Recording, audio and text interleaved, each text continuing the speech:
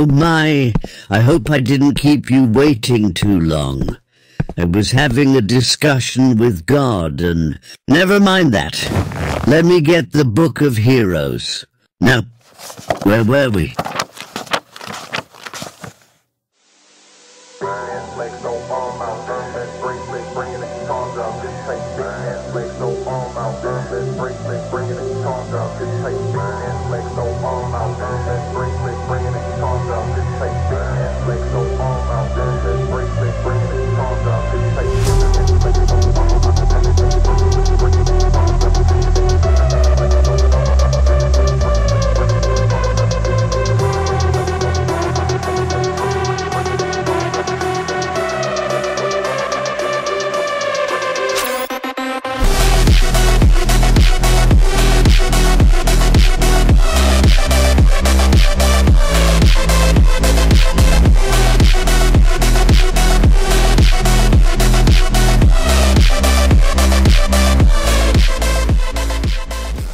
Chapter 7.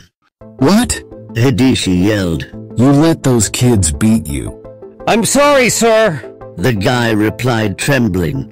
But they were too strong for us. Too strong? Hidishi yelled. I'll show you strong. Hidishi extended his hand. The guy's eyes widened as he felt a sharp pain. Blood oozed from both sides of the guy's body. Hidishi removed his hand. The guy dropped to his knees, falling face first. Hidishi wiped the blood off his hands, asking his secretary to send in a clean-up crew. Just then, someone knocked on the door. Enter, said Hidishi. It was his secretary, carrying a manila folder in her hand. She was tall, pretty, and didn't take anyone's bullshit. She wore professional business attire and kept her brown hair in a bun. Sir, here's the DNA results you wanted from Sergeant Greggs, his secretary replied. She made her way to Hidishi's desk and placed the manila folder on it. Then she took a few steps back. Hidishi took the manila folder and carefully read the contents. A smile spread across his face. Also, your reinforcements have arrived, his secretary said. Excellent and in good time, Hidishi said. Send them in. Right away, sir, she said as she closed the door behind her.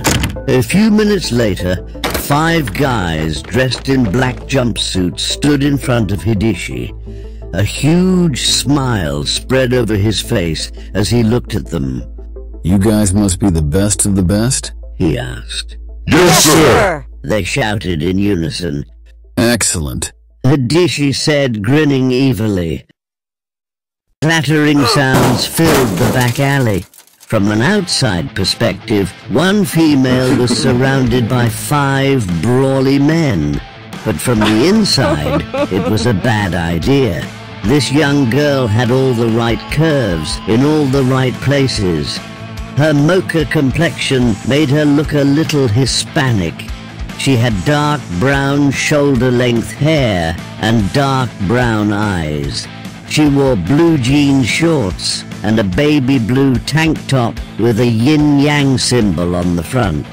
She dashed forward and hit the nearest guy in the face with her knee. Blood squirted out from his broken nose as his body let gravity carry him to the ground. Pissed, another guy stepped up with a jab. She dodged and countered with a left hook. He clenched his stomach as he fell to his knees. Barely a warm-up, she said. The remaining 3 stared at her, each with a pulsating vein on their forehead. They teamed up and quickly charged towards her. She leaped forward, stepping on one of their faces. The extra boost flew her into the air. She could see over the rooftops, feeling she could grasp the moon in her hands. Kikuni! The young girl shouted. Suddenly, light began to swirl around her as she plummeted back to earth. The light crashed into the ground and quickly dispersed, revealing someone different. The young girl's transformation was like damn. Her body was covered in golden yellow fur, with white fur around her chest and abdomen. She stood in a tiptoe position and had a bushy yellow tail with a white tip. Her nose and mouth had extended out, and her ears had moved to the top of her head. She had green eyes, a small black nose, and razor-sharp claws. Even her clothes made her furry body look fine. The three guys froze in terror. She grinned as she leaped into the air, crossing her arms over her chest. Needle storm! She shouted. Instantly, a shower of needle-shaped energy came crashing down onto the guys. They dodged, but couldn't keep up with the fast pace. The needles hit their marks. Tiny explosions filled the back alley as the guys flew in different directions. So, are you guys ready to talk? She asked, towering over their bruised bodies. Rosa and Tracy were at Macy's shopping for the spring dance. Although Rosa and Tracy were classmates, they never spoke to each other in gym class. It was after Tracy's first date with Mark that they got to know each other and quickly became friends. This blouse will go nicely with this skirt, said Rosa, picking out a red long-sleeve blouse from the rack. What do you think of this outfit? Asked Tracy, holding khaki pants and a black tank top. Girl, it's cute, but you need something better. Rosa showed Tracy a black skirt with a blue off-the-shoulder blouse. I think Mark will like that better. Tracy replied with a smile. Silence filled the air. Then Tracy asked Rosa a question. Hey, why did you choose Andrew as your date? I told you before, the other guys in our school are jerks. Maybe, but is that the real reason? Rosa averted her eyes and didn't answer. The young girl arrived home to find her mother sitting on the couch in her robe. She looked at her mother and quickly averted her eyes. She could feel a lecture rising from her mother's throat. Where were you? It's already 11 and way past your curfew. Mom, Don't mom me, Shanta Shepherd. I know you've been going out and fighting those thugs. Just 'cause you got some strange powers doesn't make you a superhero. Mrs. Shepherd looked like an older version of Shanta. She was the same height as Shanta and had the same mocha complexion. Even the dark brown eyes, semi-wide nose, and shoulder-length black hair were the same. you expect me to hide my powers and never use them? Shanta asked angrily. You were there when Madame Renee gave them to me. Mrs. Shepherd began to recall the event in her mind. It was a cold winter night 10 years ago. The snow had fallen the night before, and the city sweepers hadn't made their rounds yet. On their way towards the grocery store, Mrs. Shepherd noticed a figure slowly approaching them. It was Madame Renee, but she was walking instead of sitting in her chair.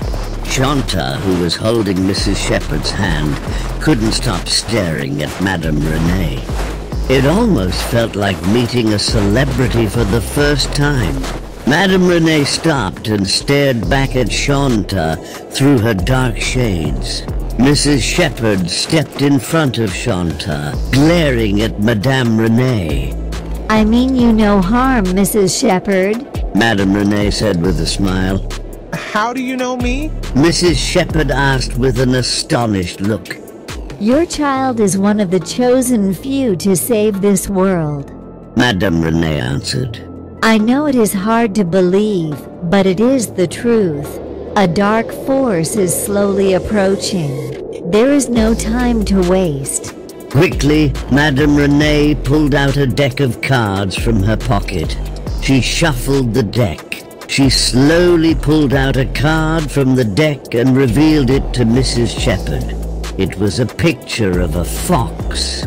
Confused, Mrs. Shepherd took the card from Madame Renee's hand.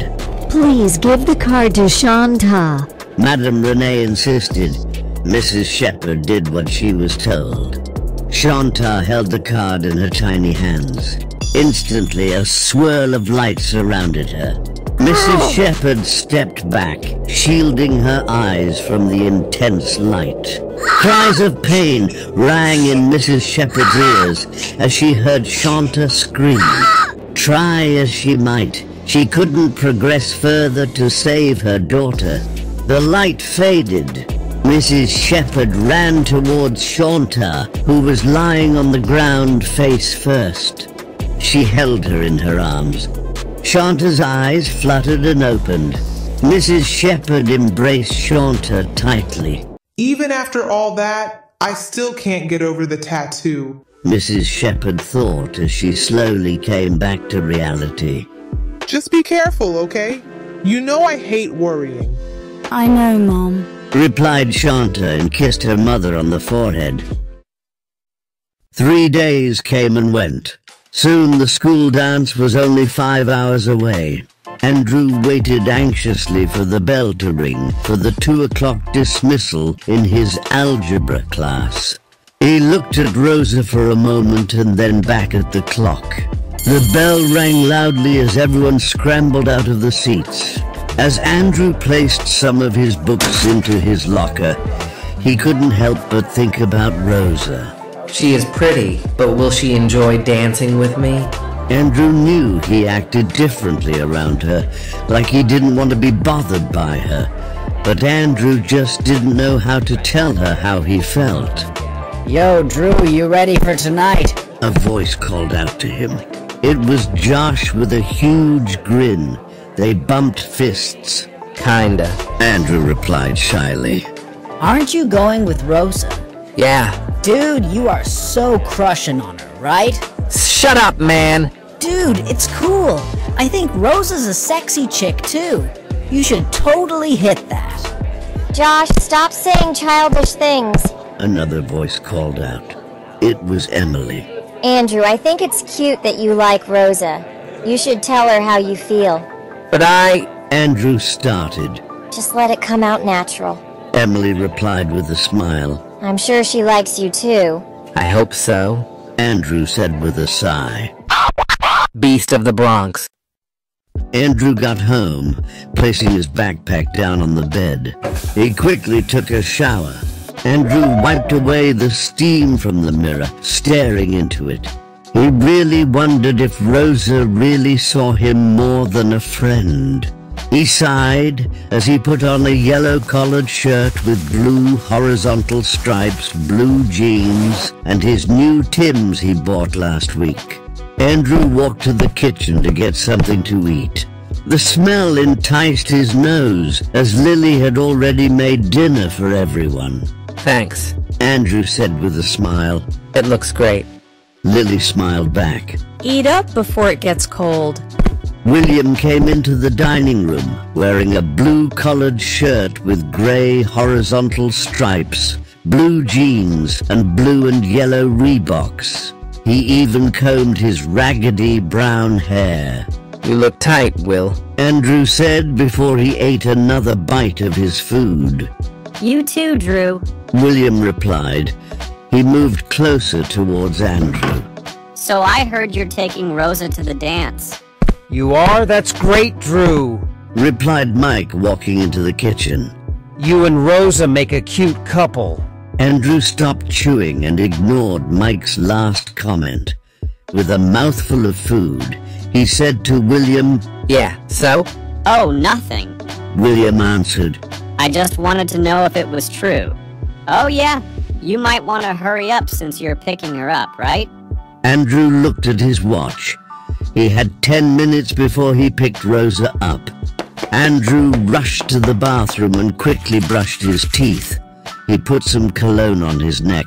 He took one last look at himself in the mirror. With enough satisfaction, Andrew jogged towards the door. He kissed Lily goodbye and ran outside the door.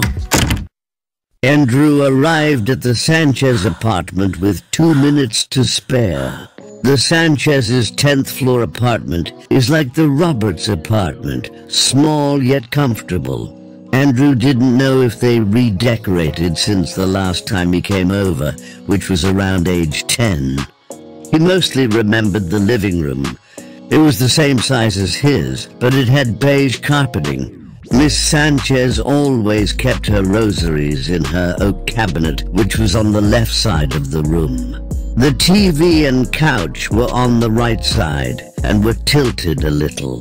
The bathrooms were always clean, while Rosa's room was always dirty. Andrew rang the doorbell and waited for someone to open the door. A few seconds later, Miss Sanchez opened the door. Miss Sanchez looked like an older version of Rosa. She was the same height as Lily and was a little plump. She had brown, shoulder-length hair and hazel eyes. Rosa will be out shortly, she said sweetly. Please, come in, Andrew. Andrew stepped inside. It was the way he remembered it. Minutes later, Rosa walked out of her room. Aren't we sexy tonight? Miss Sanchez said in a slick tone. Man, Rosa looked hot. Rosa wore a red long-sleeved blouse showing her belly button and some cleavage, a blue jean skirt that made her butt look bigger, and her blue shoes. She even wore red lipstick to match her outfit.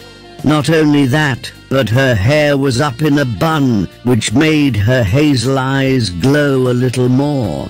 You look hot, Andrew said bashfully. You don't think it's too much? She asked, not listening to him. Oh no, he answered with a flushed face. It's just perfect. As they walked to the gym entrance, Rosa held Andrew's arm. His face turned bright red. Once inside, they stood there in awe, looking at the decorated gym. It was awesome. Streamers and balloons hung everywhere. Over in the left corner was the DJ playing the hottest hits. In the middle of the gym was a huge disco globe that glistened all over the place. Even the colored spotlights added a nice touch to the decor. The gym was crowded with people, even though most of them were sitting down, talking. When the music got crunk, everyone got up and danced. Andrew quickly found Mark and Tracy on the dance floor. Boy, were they having fun. They were bumping and grinding to all the hits. He even saw Josh trying to impress this cute girl with his moves. To his surprise, Josh managed to get the girl to dance with him longer. Emily, who wore a pink halter dress with a white cardigan, waved to Andrew and Rosa. They waved back and stared at the dance floor. Andrew looked at Rosa, asking her if she wanted to dance. She nodded, leading Andrew to the dance floor. As Andrew danced with Rosa, he realized he wasn't half bad. You're getting better, she said to Andrew as they continued to dance. Thanks, Andrew said, trying not to lose his concentration. As the night went on, Rosa and Andrew danced to almost every song the DJ dished out. Even William joined in, dancing with a girl in his class. The place was jumping. But when the DJ said it was time to find that special someone for a slow song, Andrew immediately freaked. He managed to say. What's wrong? Rosa teased. You're not afraid to dance a slow song with me? Me? No! Andrew answered, trying to act cool. Good, now I want you to lead. She said, smiling. Andrew gulped. Sure. He placed his hands on her hips. She wrapped her arms around his neck. Andrew began to feel flush. Rosa rested her head on his shoulder, turning Andrew's face into a tomato. As the music played, Andrew led the way. Suddenly he felt calm. Andrew wrapped his arms around Rosa's hips and let his body get closer to hers. Her face grew hot. Andrew wasn't sure where he got the courage to do this, but he liked every minute of it. Meanwhile, in a black sedan, the 5 guys in jumpsuits waited for the right moment to strike. One of the guys looked at his watch. He nodded. Let's make this fast. Beast of the Bronx. As the song continued to play, Rosa and Andrew looked into each other's eyes. Andrew smiled. What? She asked in a sweet voice. You're so beautiful. Andrew answered. And I can't take my eyes off of you. Rosa's face turned red. Why am I so nervous? Is Tracy right? Do I really? She gave Andrew a warm smile. Andrew smiled back. Soon, they both slowly leaned their heads forward and closed their eyes. Andrew couldn't believe he was going to kiss Rosa. Bam! The gym doors flew open, revealing the 5 guys in jumpsuits. Rosa held Andrew tightly as the guys walked closer to the dance floor. From the looks of these guys, they were elite. Mark and Andrew knew Hidishi sent these goons to stop them. The only problem was how were they going to transform without everyone knowing? We're looking for 2 high schoolers who can metamorph, the leader said. Have you seen them? Nobody answered. Nobody had a clue what they were talking about. Tracy and William both glanced at Mark and Andrew. I'll ask again nicely, he said angrily. Where are they? Dude, what the hell are you talking about? Josh asked, looking confused. And what's metamorph? Is that some code word for selling drugs? The leader sighed. Look, have you seen them or not? Josh shook his head. The leader looked around. Everyone was shaking their heads. I guess they haven't seen them? The leader said, shrugging his shoulders. He looked at his team. We can't have any witnesses. Torch the place, Flame Boy. A short, skinny kid with black, spiky hair, a long face and dark brown eyes stepped forward from the group and instantly lit his hands on fire. He raised his fiery hands towards the ceiling and began firing flames. Everyone ran for safety, screaming at the top of their lungs. Soon, Mark, Tracy, Rosa, William, and Andrew were the only ones left. That was easy, said Flame Boy as he extinguished the flames surrounding his hands. William, take the girls to safety, Andrew said, still focusing his eyes on the group. On it, replied William. Are you crazy? Rosa exclaimed, still holding on to Andrew. You can't fight them. Don't worry about me, said Andrew, looking back at her. I can take care of myself. You better go too, replied Mark, looking at Tracy. Both William and Tracy quickly grabbed Rosa. Come on, Rosa. Let the boys handle it, said Tracy. I know they can take care of themselves. Rosa looked at William. William nodded, agreeing with Tracy. Once William, Rosa, and Tracy left the gym, Mark and Andrew were ready for business. Who the hell are you guys? Andrew asked.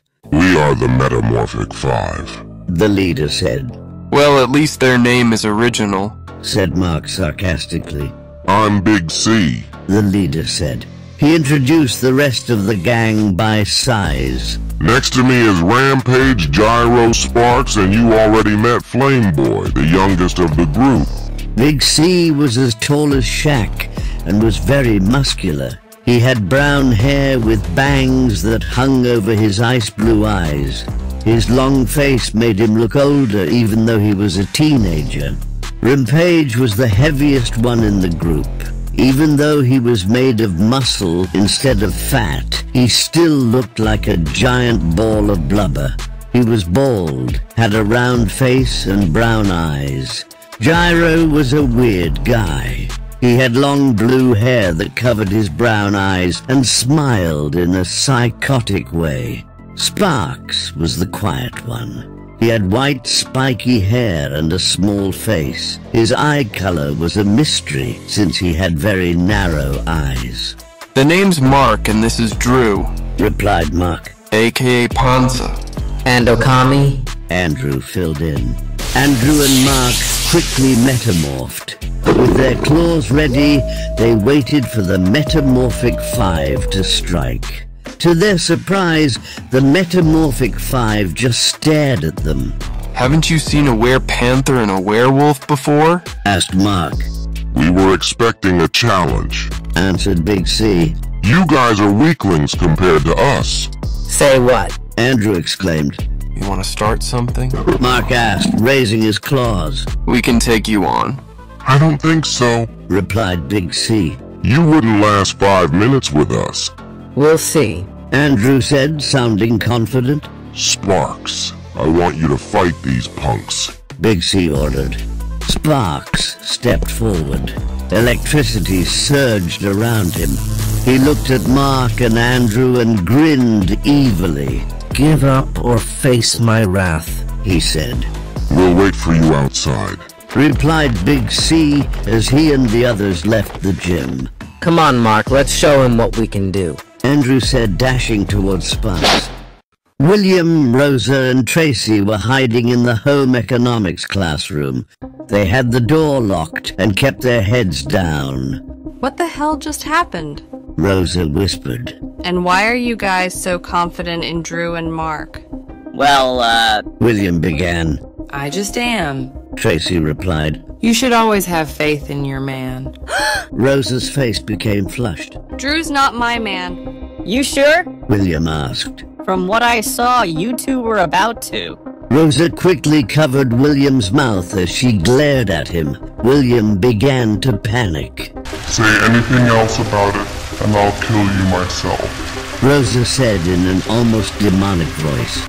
William nodded frantically, with beads of sweat running down his face. Andrew threw the first punch. Sparks vanished. They couldn't find him. Mark turned around and saw Sparks leaning against a wall. You're doing it all wrong, he said, grinning. Let me show you how it's done. He opened his narrow eyes, revealing his colorless eyes. Instantly, Sparks was behind Mark and Andrew. Bam! They both felt a hard blow to their backs. Their bodies became weightless, gliding across the gym floor. They both somersaulted to regain balance. They dashed forward. Mark began the assault with several punches. Andrew came in with some kicks. To their surprise, Sparks blocked all their attacks. Bam! Smack! Mark and Andrew skidded on the ground and crashed into a wall. They both got up slowly, gnashing their teeth.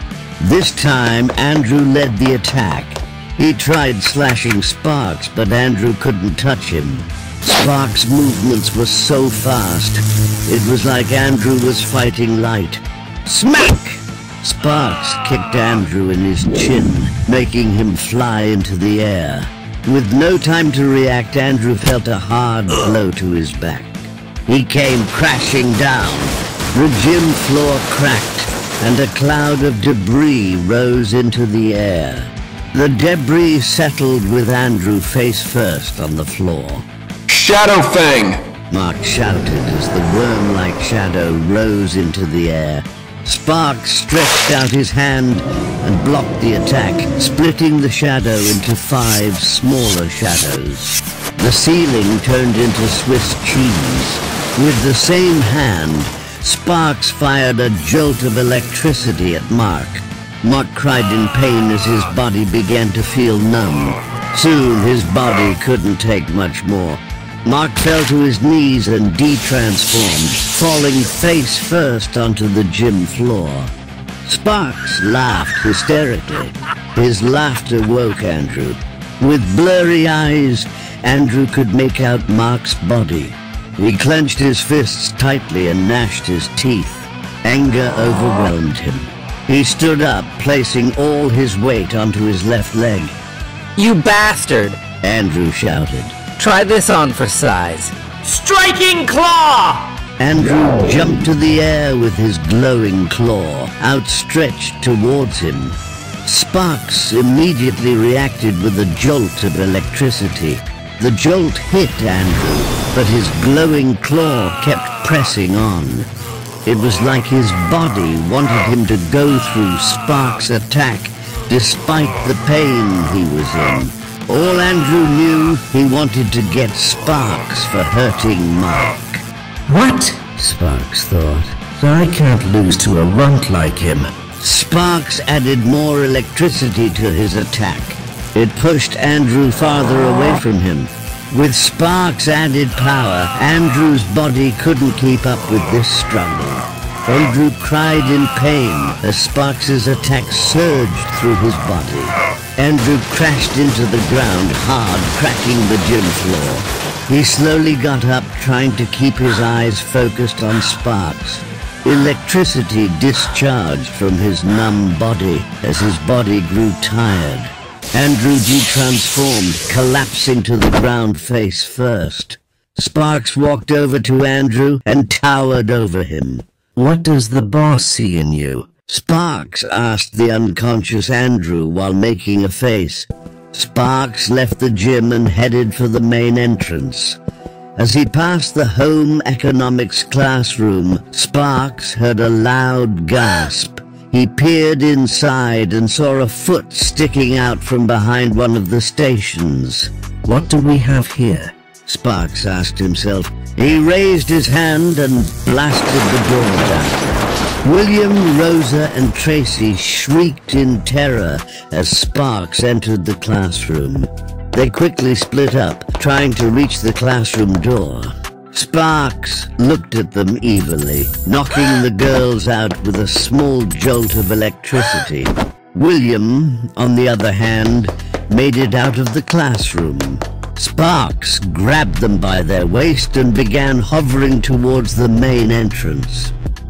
Back on the gym floor, Andrew tried to get up. Soon, William met up with Andrew. He was out of breath. True. That guy took Rosa and Tracy away. William cried out in between breaths. Andrew was stunned. Despite all their efforts, they couldn't save the ones they loved. Out of anger, Andrew slammed his fist into the ground. Oh my. Our heroes lost and their loved ones are kidnapped. What will Andrew and Mark do now? Find out next time on Beast of the Bronx. Yeah.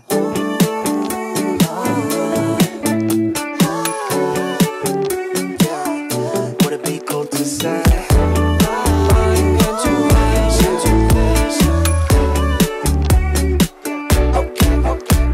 Yeah, intuition, just wanna follow intuition. All my senses tell me I know what you've been thinking. I've been feeling, what if we got up, left this party? Cause I can see you're probably gonna be scrolling feeds all night long. Your friend